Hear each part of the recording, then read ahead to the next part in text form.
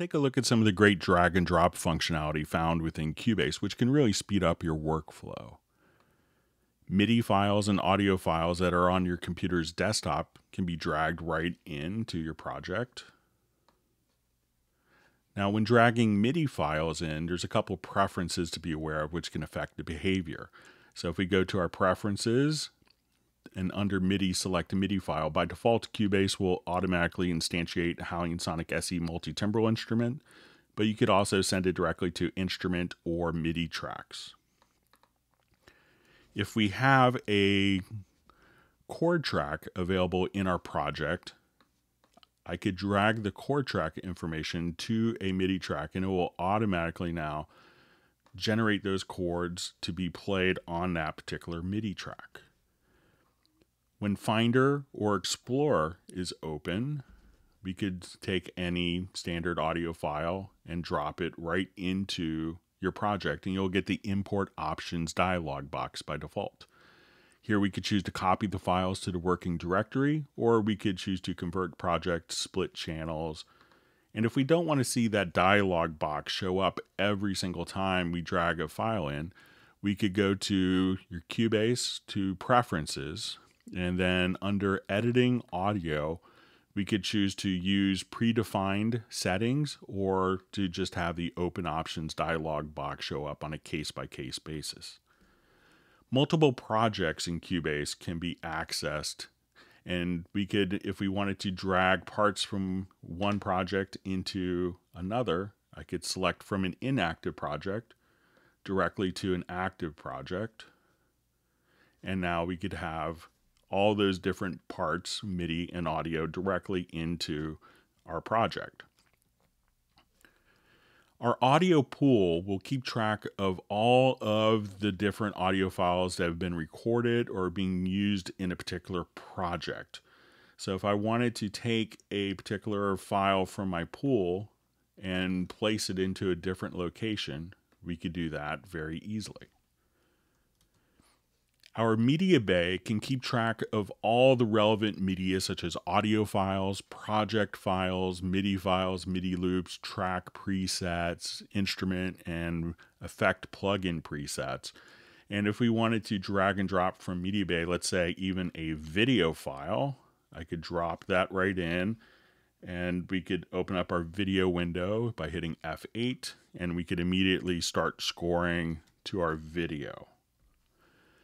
The media can also be accessed on the right-hand tab area. So if we click on media, and if I wanted to go through different loops, I could select my loops and samples and go through different libraries. So if I wanted to drag a file directly into my timeline, it will be added directly at the bottom of the track. If I wanted to drag and create a track in the middle, I could see this where you see the green line, and now when I let go, it'll drag and drop and place it at the position of the cursor, and it will add a track for us automatically. If we wanted to be very creative with our audio in dragging and drop, we could enable our sampler track. So here I could take any audio file directly from my media bay on my right-hand zone, and I could drag and drop and immediately play it via MIDI. If I wanted to drag and drop from my project window, just drag and drop again. Now, many of our instruments will also have drag and drop capabilities, such as Groove Agent SE5. So when we look at Groove Agent SE, we could have pattern pads or instrument pads. The instrument pads could hold up to 32 different velocity layers per pad. So if I wanted to take a audio file here, I could drag and drop directly onto a pad, trigger that pad. But let's say I want to be more creative with the loop. I could go to my slice menu, and now we could create slices where we can isolate each of the different sounds. And this will create a pattern automatically that could be dragged and dropped. So just like MIDI information that can be dragged and dropped. And now we could construct and deconstruct our different loops using drag and drop functionality in Groove Agent. Our media bay will also allow us to access different virtual instruments. So I could see all my different instruments. We could expand or collapse their view so we could see them all graphically. If I wanted to see them just by name, I could click on this icon and now I could just see my different synthesizers by names. But if I wanted to add a instrument via drag and drop, I could just go to my instrument panel here. So if I wanted to add a retro log and just drag it, and now it'll automatically create a particular instrument track that's automatically been defined to that instrument. If I wanted to see more based on name, so let's say if I come here and I can see graphically, we'll go to our retro log, and now I could go through different presets, and I could select a preset and just drag that preset between two different tracks, and that will automatically load that preset with the instrument. So not only can we preview it here, but then just drag and drop and create the instrument track and have that particular preset loaded. We wanted to have similar functionality with our VST effects. So if we go back to our VST effects, and if I wanted to add inserts quickly, I could again see everything graphically laid out for me. So if I wanted to come here and let's look at our dynamics plugins, and if I wanted to add this to my top track, I could just drag it straight over to the track, and we see that arrow go to with the green arrow and the red there. That will automatically place that particular plugin in the insert slot. So if I wanted to go to add another plugin, we could do that. And if I wanted to, at this point, just add a plugin to a particular slot, such as a post fader slot, I could drag it to my inserts. And if I wanted to change the order of the plugins, again, drag and drop. If we want to work with effects that are generally used for sends, such as reverbs, we'll come here, collapse all of our views, and if I wanted to add a send or an effects channel track, I could go to my reverb here and say I want it my revelation.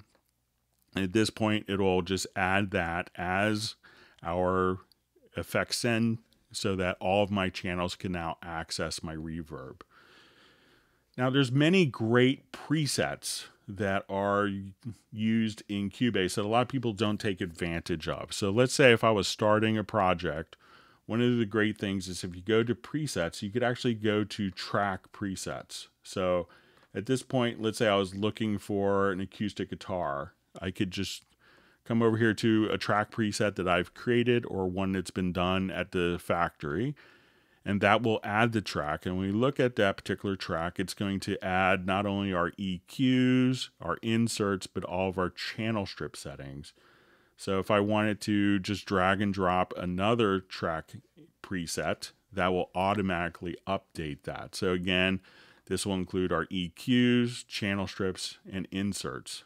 If I wanted to just have access not only to different presets, so I could just say, we're going to go to our presets, let's go to our channel strip presets.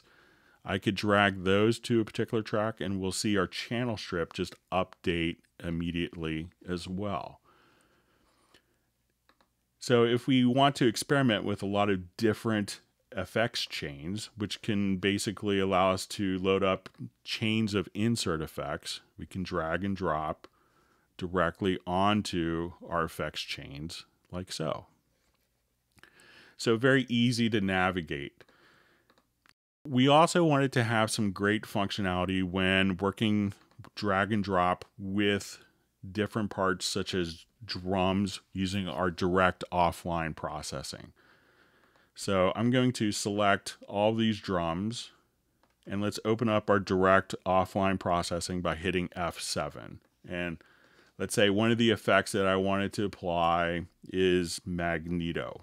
So I'm going to go ahead and we'll just play and listen to our drums.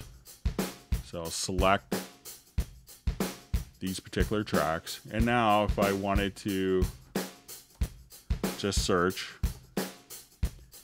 I could drag and drop the magneto plugin and it will process, and I could just tweak, and that will automatically process the magneto sound. Let's come over here to the flanger. If I wanted to apply a flanger, or let's say an envelope shaper.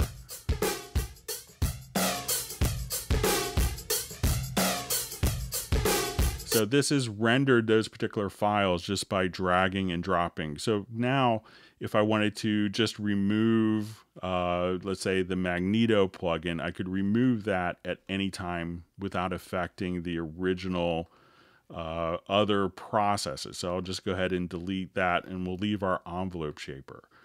But what's really handy is I could actually just select, if I wanted to go to my mix console and we could look at our different insert effects here, I could drag and drop a whole effects chain preset that I've loaded up directly onto my offline processes, and I could just take all those processes and apply those.